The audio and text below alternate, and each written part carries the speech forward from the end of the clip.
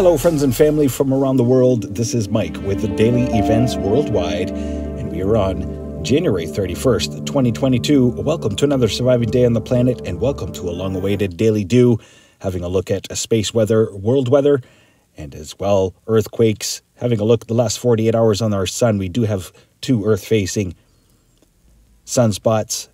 One that was pretty active, releasing an M-class solar flare, as well minor B-class, C-class flares, and a small CME to talk about. Looking at 48 hours incoming, two pretty active sunspot regions cresting right now, getting ready for an Earth-facing position. And as well, we are reporting a backside CME the last 48 hours. Looking at the last 48 hours outgoing, nothing major to report there. No space weather events thwarted our way. We are expecting the solar flare, as it was an Earth-directed M-class solar flare. And as well, going to be keeping an eye on these three very active sunspot regions on our sun.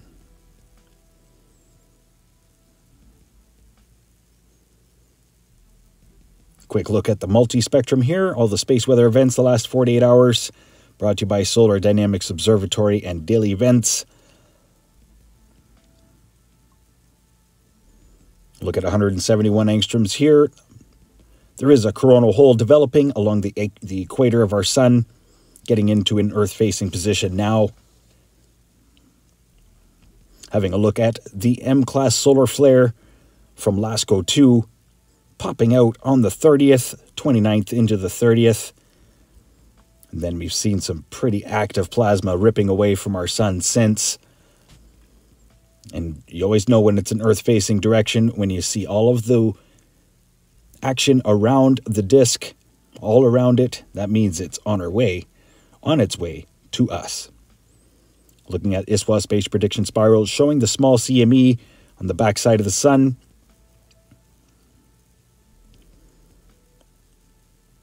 Solar X-ray flux is in C-class range. Two C-class flares ringing out today. Looking at the NOAA Space Prediction Spiral, showing that large M-class solar flare. And it will be arriving February 1st into February 2nd. Expect heightened solar wind speed and as well an uptick in seismicity. Going into Groundhog Day with a space weather event. Let's hope it doesn't last forever. Looking at our real-time solar wind, as we are sitting at about 485 kilometers per second. Highest reading today, 518. And it's been a steady for the past 48 hours, right around there. Schumann resonance, a power of 7 for today, January 31st, 2022. Having a quick look at the graph.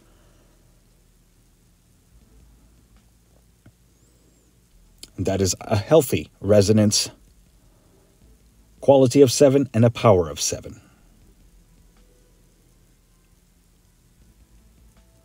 Let's have a look at earthquakes around the globe here for the past 24 hours. And this is Walton 3D, an app that everybody can get. You can see for yourself, or you can tune in every day, Daily Do. Having a look here across the United States, largest reported today, a 4.5 in Medford, Oklahoma. As well, just recently, the 3.2 there in Utah. And they are reporting that as a quarry blast. That's a pretty large quarry blast. 3.0 there, largest along the west coast. Overlooking Hawaii, Pahala, Hawaii with a 4.0, largest through the region. Already showed you the active lava lake earlier with the volcano report. Seismicity continues through Alaska. Overlooking Japan, minor earthquake today to report, the 4.4, Yokohama, Japan, 103 kilometer depth. That 4.3 was from yesterday. Overlooking Indonesia, Kapung, Indonesia, 4.9, and that's just just south of that newly awakened volcano. As well, the largest reported earthquake today, a 5.9, Kermadec Islands region, and those earthquakes are continuing through the Kermadecs right now. Come on and join the live stream at any time. Check up on our planet, say hi. Overlooking the Indian plate, Kolu, Pakistan with a 4.1 and 3 earthquakes here. The Oman fracture zone just off the coast of the Arabian plate into the African plate. 4.7 there reported in Turkey. Looking through the Caribbean here. 3.9, the largest through the region. Virgin Islands over to Dominican. As well, a 4.5 here. Honduras, that was yesterday. 4.5, East Pacific rise, that was yesterday as well. South America, 4.2, 122 kilometer depth. And as well, a 4.5 there, Calama, Chile. And that's the last 24 hours for earthquakes across the planet. A quick glance at the last 7 days.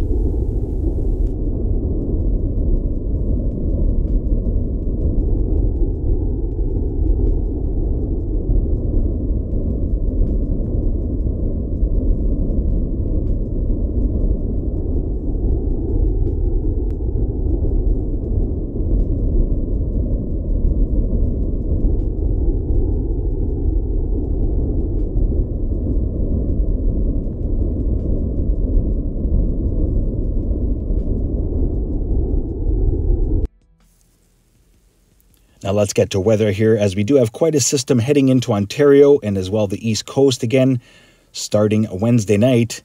We could see at least 30 centimeters of snow through Ontario, and looking at heavier amounts south of the border, as well coastal regions. And that's from a very large low pressure, an Alberta Clipper, heading eastward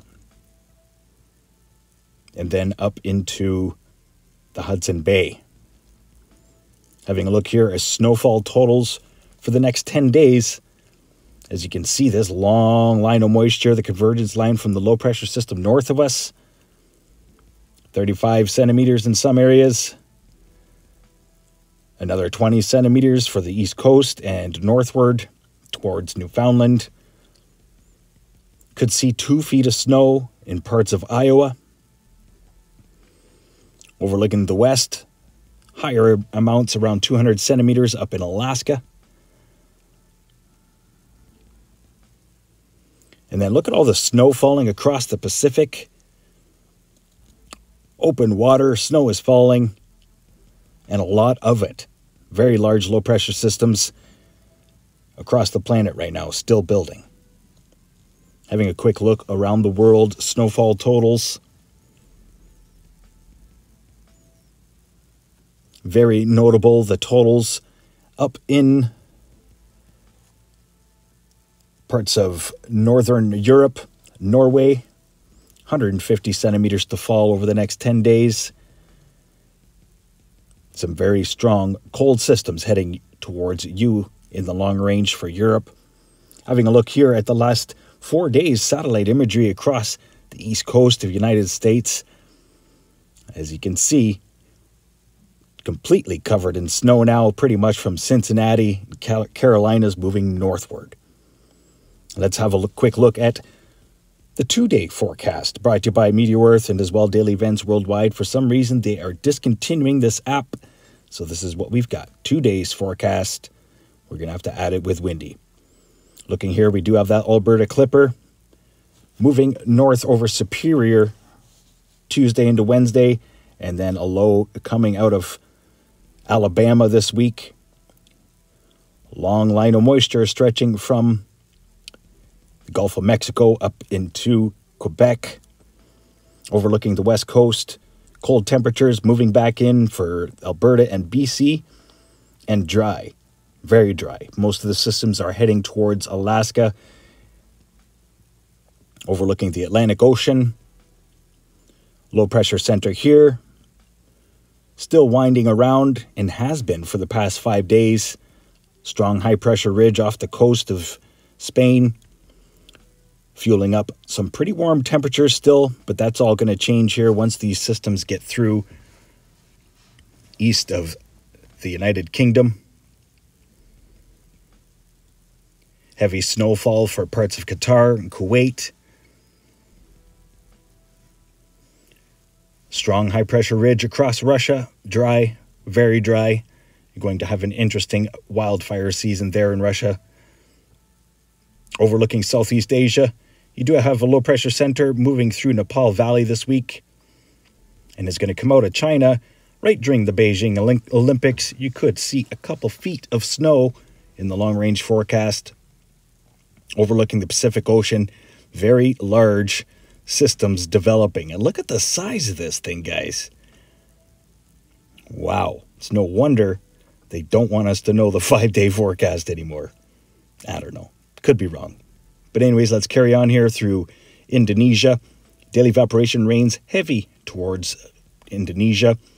Overlooking Australia. Still have that dominant low-pressure system trapped over the continent.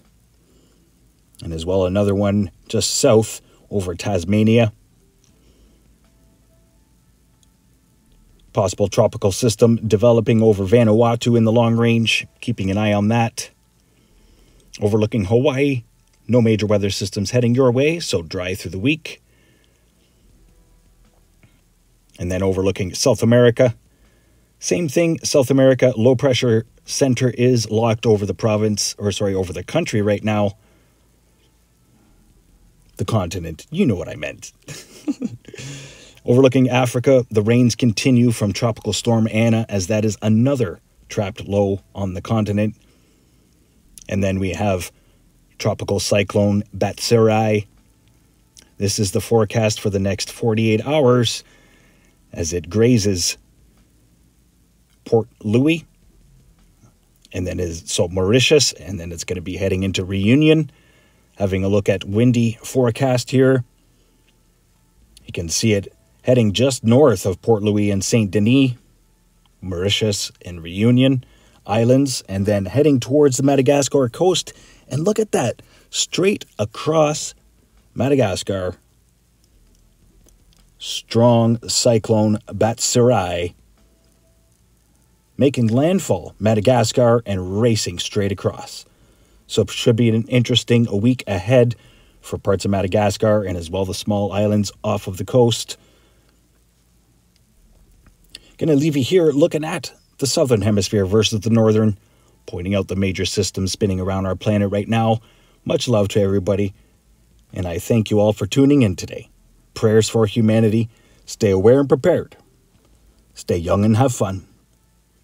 And get your daily due. Much love, everybody. Bye-bye now.